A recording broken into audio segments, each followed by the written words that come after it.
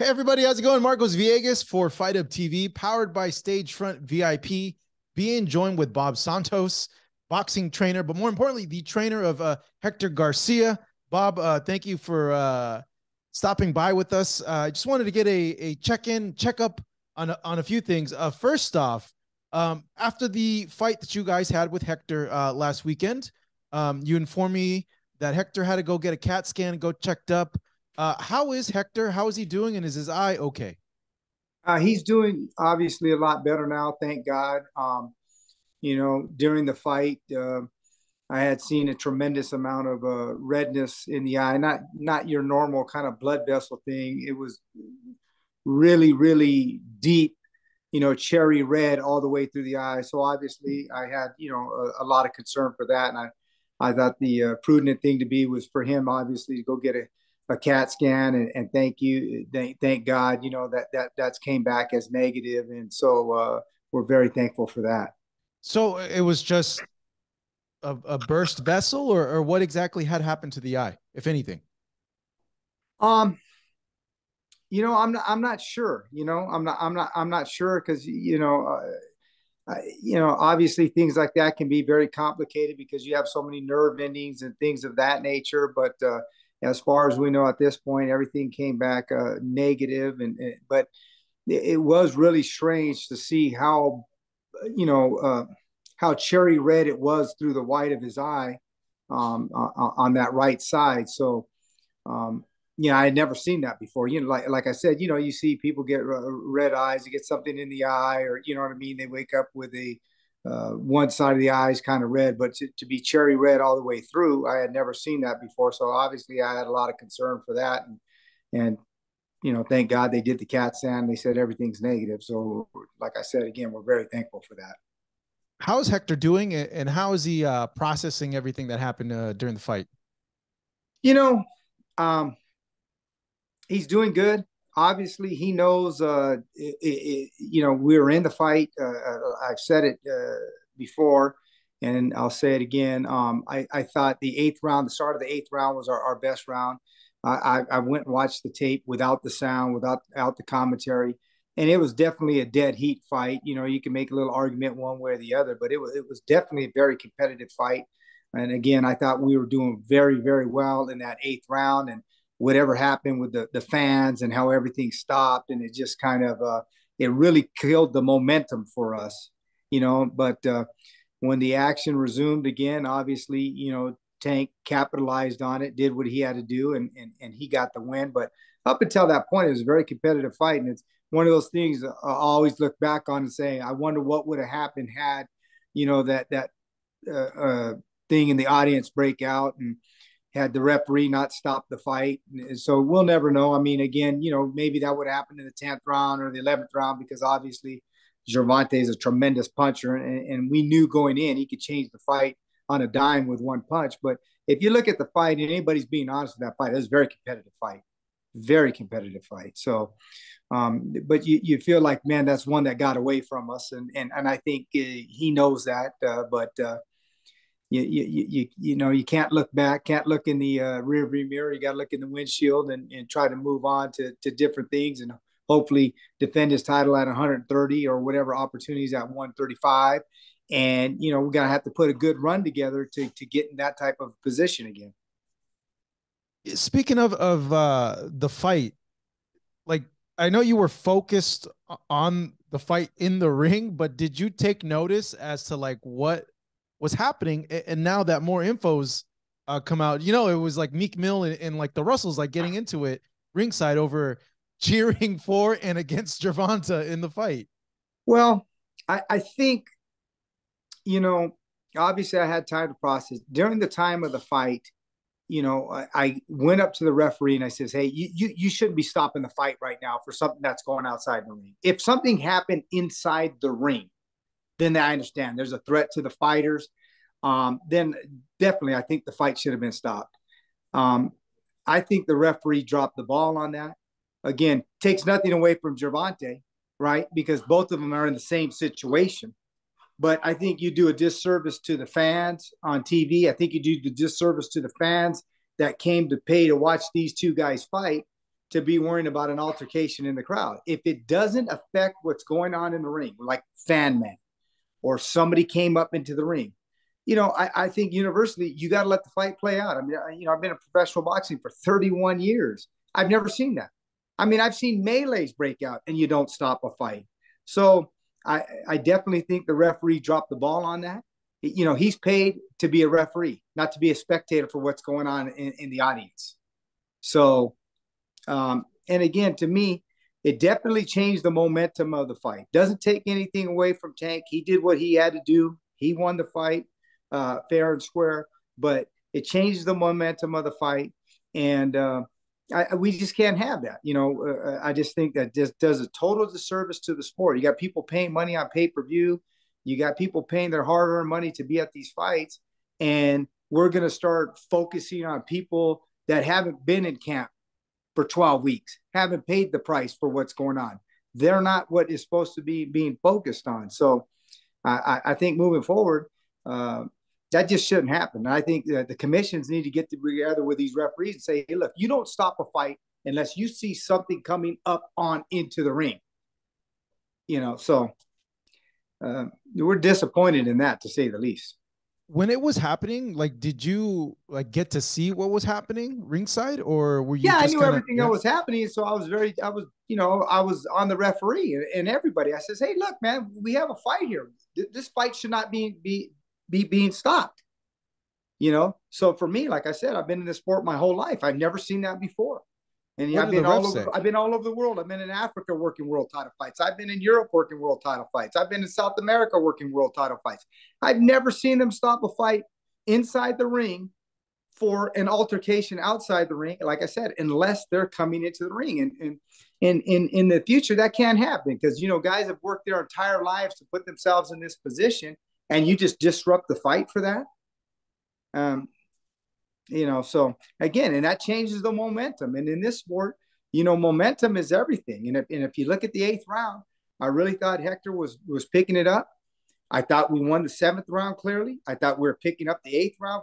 He had put together a good combination, hit Tank with a good uppercut, and we're off to a good start. And then all of a sudden, like I said, you change the entire momentum of the fight. Now all of a sudden you sit there and you're waiting for a while. And anytime you could give a guy like Tank, virtually a timeout in the middle of a round, and he's that type of a puncher, and he has time to recuperate his energy, it could be good night Irene with one punch. What did the ref tell you when you told him, when you told him all that, when that was happening? He basically blew me off. He blew me off. Wasn't paying attention to anything that I said. And but again, he never should have stopped. You're there to referee a fight. You're not there to be a spectator for what's going on with the fans. That's just my personal opinion. And that's the way I think it needs to be. Because if we're going to start doing that with sporting events, I mean, we're going to stop everything. Football games, we're going to stop baseball games. We're going to allow fans to dictate, guys who have no common sense, or I don't know what the hell's going on in there, and make them the center of attraction. We just can't have that in sports in general, period. Based on what you saw from Gervonta, how do you see Ryan now matching up with Gervonta? Well, obviously Ryan's got good length, right? He's got good speed. The one thing that I do take away in this is I think Ryan Garcia made a tremendous move to go to Joe Goosen, right? I worked under Joe Goosen. Joe Goosen's a very, very savvy veteran. He has a lot of tricks to the trade that I'm sure he's going to help Ryan Garcia with. And I think a lot of people are underestimating that. They're always just looking at the physical attributes of Ryan Garcia. But don't underestimate Joe Goosen. He's very, very, very savvy. A lot of tricks of the trade. I learned a lot from Joe Goosen. So I think he's going to add an element that people are underestimating, right? Not just Ryan's speed, so on and so forth.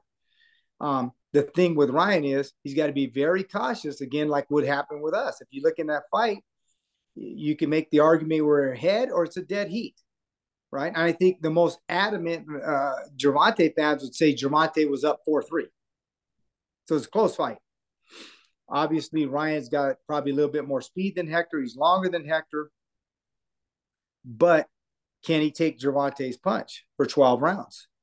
And the thing with Gervonta is that people don't understand is he has a high ring IQ, very high ring IQ. So you got to factor all those things in. And then the other thing is too, and I always try to tell my fighters this too, until you've been in the mega event, whether it was Hector, this and that, you got to figure maybe take about 20% off of the fighter of what he normally is, because you got to handle the pressure of the event. You're going into the event, you're a little tight. That's even with Hector. I felt he was finally catching a rhythm in about that 8th round where now we're just fighting. It's not. And then unfortunately, like I said, the momentum changed with all that we've already discussed. But it takes a few rounds when you're in that kind of a mega event. So people are not looking at the fact that Gervonta has that edge because he's been you could say, well, it wasn't the level of competition. It doesn't matter. It's the event itself. It's the stars are coming out. It's the, and you realize, hey, if I win this fight, these things are processing through your head. Oh my God, I'm in the 8th round. I win this fight. I'm this close now. Financially, I'm going to change everything for my entire family, right? So these things you have to process and handling the event. And I always tell everybody, I remember with Robert Guerrero with Floyd Mayweather, I'll never forget, we're in the green room together, and interesting tidbit, it'd be probably good out there for the fans to hear this. But so, Floyd tells Robert Guerrero, you ready for this? You ready for this? And Robert's like, oh man, I'm ready, man. I'm toe to toe, however you want it. And, I seen Floyd maybe 2-3 months after the fight. And, and I looked at him, and what he was talking about is he wasn't talking about, are you ready for the fight? See, in Robert's mind, he's like, are you ready? Oh, man, I'm ready to go toe-to-toe, however you want it.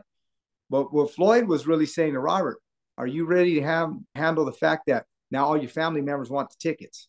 Are you ready to handle the fact that now everybody wants your time? You got to do the interviews. You got to handle this. How are you going to manage your time management to prepare for the fight? All those types of things that go into it. Now you have family members saying, oh man, financially you're getting it. There's so many things that start swirling around in the tornado. And so Ryan really hasn't been in that situation yet, to a degree, but not at that level, not at the level that it's going to come within a mega fight like that. Mm. Well, then, given your professional experience, who wins? Who's going to win based on how both have looked in the last fights? It's going to be a tremendous fight.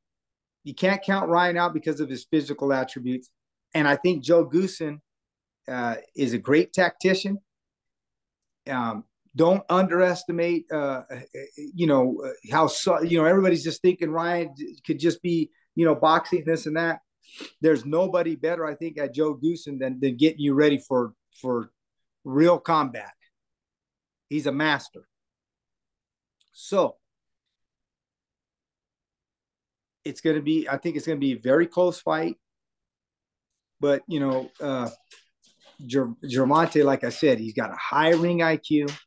He could be down on the cards, but man, he's got the great equalizer. I'm not saying that Ryan might not be capable of hurting him with a quick left hook, but if, gun to my head, I probably lean with Gervonta, because the thing about it is he's got the great equalizer. He's got a high ring IQ, and he's been in those events. He has the experience in those events. So if you had to favor one or the other, I would favor Gervonta Davis, not taking anything away from Ryan Garcia. I'm not saying he's not capable of winning the fight, because he's got electric fast hands, and he can hit you with something and drop it on a turn of a hat too. But all things being equal, you probably like the guy, like I said, that's been in these events. He's had to handle these types of things, high ring IQ, and he's a southpaw. You got to factor that in. And he's got the great equalizer. All right. Yeah, that's a lot of people are conflicted with that fight. Some will sure, say that's what makes it a great fight. Yeah, right? Some will say Gervonta by knockout. Others say, like, hey, no, it's a 50-50 fight. It's going to be very, very close. So, that's certainly a fight that we hope I don't want to say actually gets made, because they've agreed in principle, but gets over the line, and that we see him in the ring. Did he mention anything about Tank's power? I know a lot's said about Tank's power. People have said that, he's a special puncher given his size and his ability to be able to put people out. What did he tell you about his power? No doubt about it. You know that obviously he has good, tremendous power. He felt that the punches that he could, we all know this. The punch you don't see coming is the punches that can really hurt you. So everything that he was in control of up until that eighth round, he ate any left hand tank through right hooks. He took all those punches tremendously well. What happened is he got in that shoulder roll stance and he kind of dipped over, gave a little bit of the back of his head, and he kind of got hit a little bit on the back and the side of the head.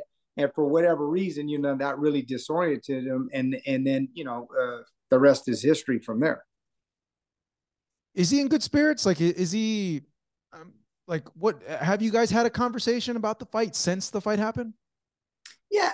We've watched it. Okay. We watched it together since the fight happened.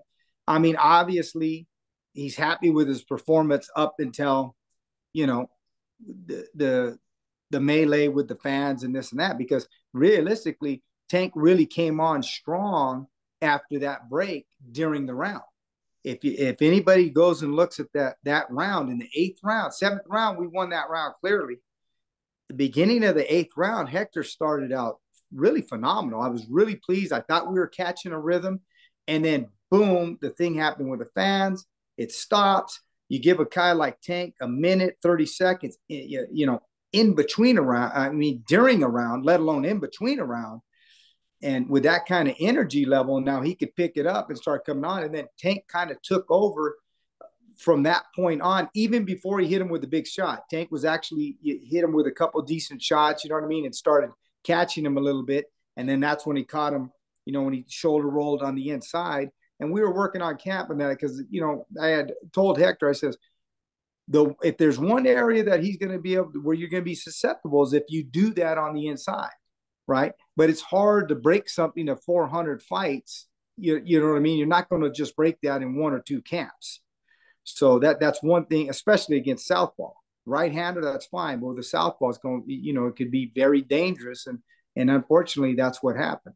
So when you guys watched the end of the fight, what was he telling you there? When you guys looked back at it? Well, when he got hit, he felt like he got hit, in the back of the side of the head. He really couldn't, see what was going on. Obviously, the lights turned out, and so he really couldn't see what was going on, and he just was disoriented. If you notice, the referee had to take. He was going actually into Tank's corner, didn't really know where he was at, so the referee actually had to take him and turn him to go towards our corner, and he was kind of disoriented.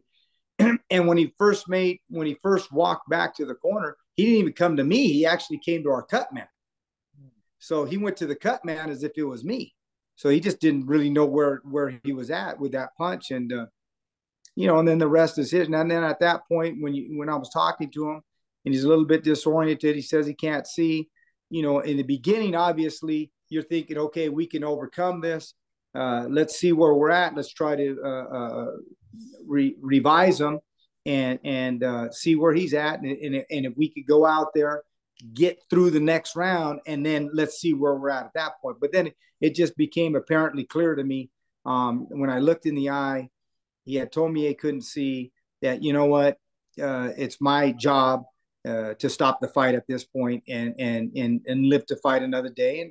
And again, I think he'll be back. I think he'll defend his title at 30, and I think he can make a good run. And I think he can position himself to get another great opportunity because up until that point, with one of the most devastating punchers in boxing, as far as the boxing goes and everything of that nature, we were on equal footing. Yeah, you're making it sound, not making it sound, but based on you looking at him and knowing him, being in camp with him and knowing Hector as a fighter, like he didn't know where it was. He was out of it. There's no point in having him continue. I'm not sure if you had a chance to hear some of the reaction from the fight. Some of it, depending on which perspective you're at, could maybe bother you as a trainer. But Teddy Atlas did his podcast, and he said straight out, Hector quit. He quit. What do you have to say to people that listen to that or listen to other people that say like, no, Hector quit on his stool? Well, I respect Teddy a tremendous amount. I think he's one of the best trainers there is out there, and his knowledge of boxing is second to none. I'm never going to question what he sees or he analyzes, because, you know, he's seen it all. He's been there. He's done that. But for me, two things: when I kind of, you know, he wasn't responding the way I wanted him to respond, and when I seen the eye was, you know, totally bloodshot red all the way through back. I've seen, like I said, I've seen more blood vessels or nasty cuts. I've been in this game a pretty long time too, and my cousin fought in the 1956 Olympics, so my family's been in boxing a hell of a long time too. So I'm not going to question Teddy's, like I said, knowledge of the game, but I've been there a long time too. Um, you know, I'm not in Hector's body.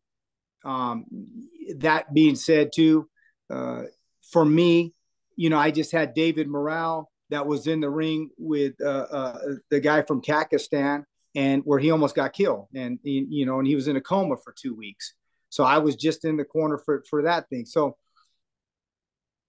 I had to make a decision at that point, and the decision was, is to shut it down. Now, Hector's the only one that will truly ever know. I can't say I'm not in his body, that will truly ever know if he could have continued on, if what he's telling me is exactly true. But at that point where he told me he couldn't see, where he told me, you know, the eye was totally bloodshot red all the way through. And again, with what happened with David Morale, just, you know, I was just in his corner a couple weeks before, where, you know, that fight probably could have been stopped in the 8th round, but that guy chose to continue on, and now he'll never fight again.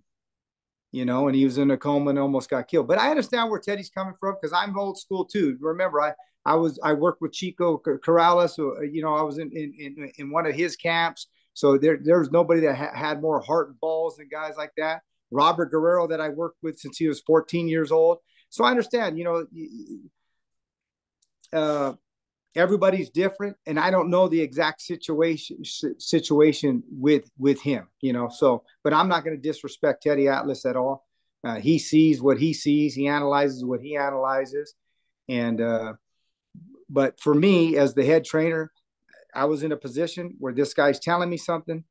The eyes completely bloodshot red all the way through, and like I said, it wasn't just like a blood vessel to me. So at that point, I'm going to err on the side of caution, and I'm going to call it a day.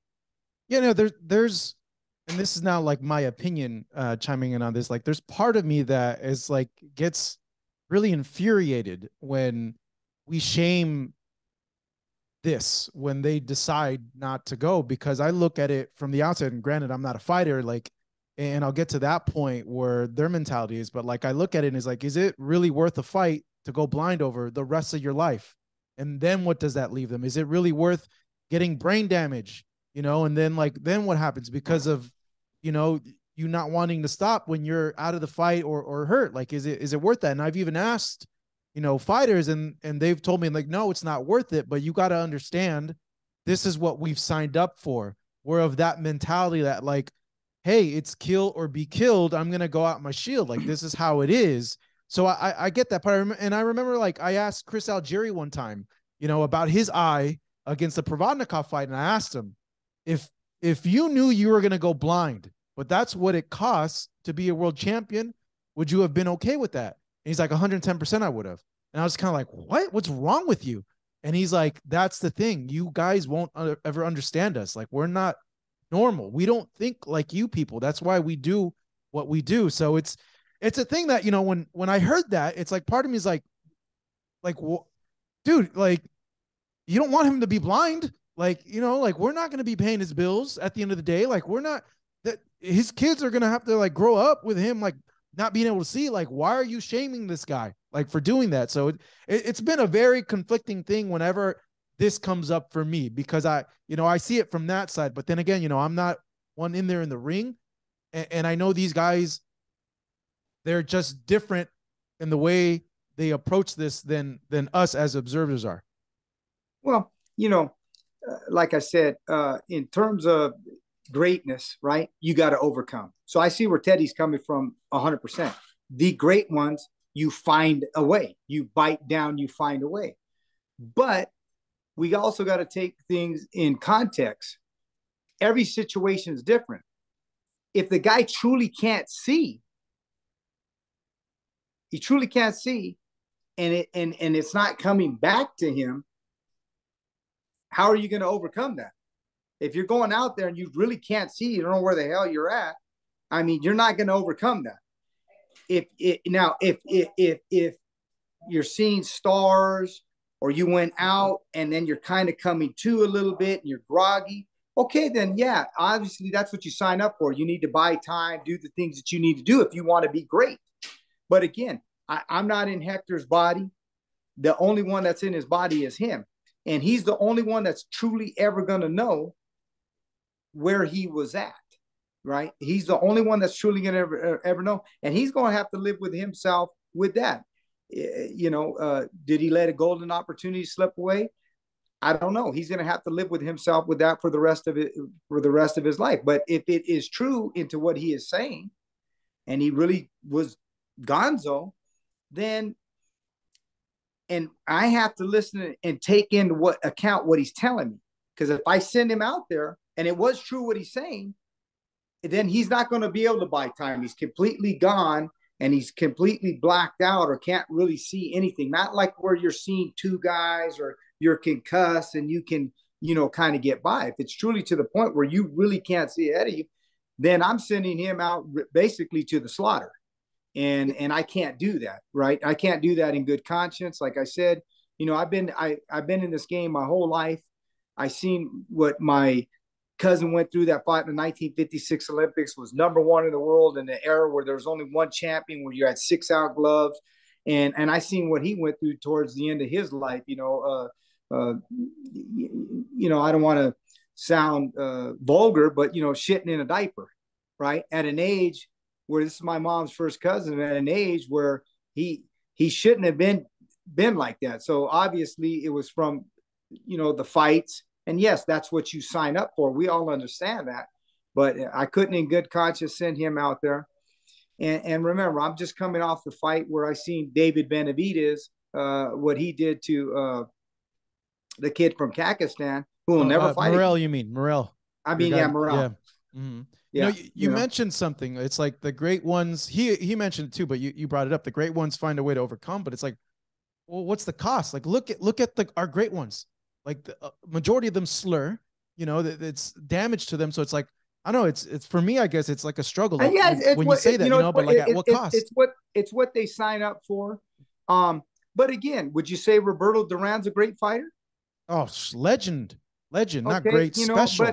But we weren't in his body that night. He fought Sugar Ray Leonard, and he said no mas. And unfortunately, that's something he's going to have to live with, and he's going to have to overcome. But the great thing for Hector is guess what? He's going to have another opportunity. He'll have another bite at the apple. He'll defend his title at 130 pounds, and he can show what kind of mettle and what kind of heart he has.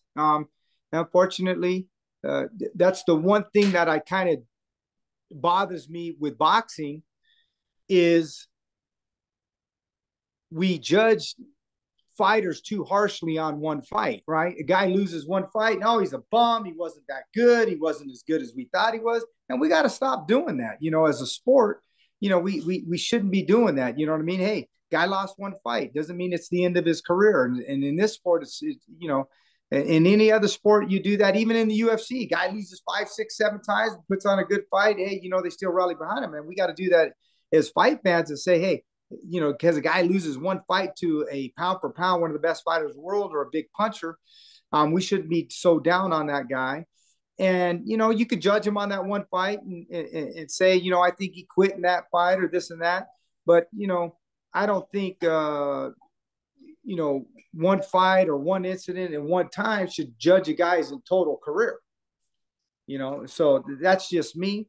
But I see where Teddy's coming from. Like, again, I was raised old school too. You know what I'm saying? You go out on your shield. And you can't tell me I had Robert Guerrero since he was 14 years old.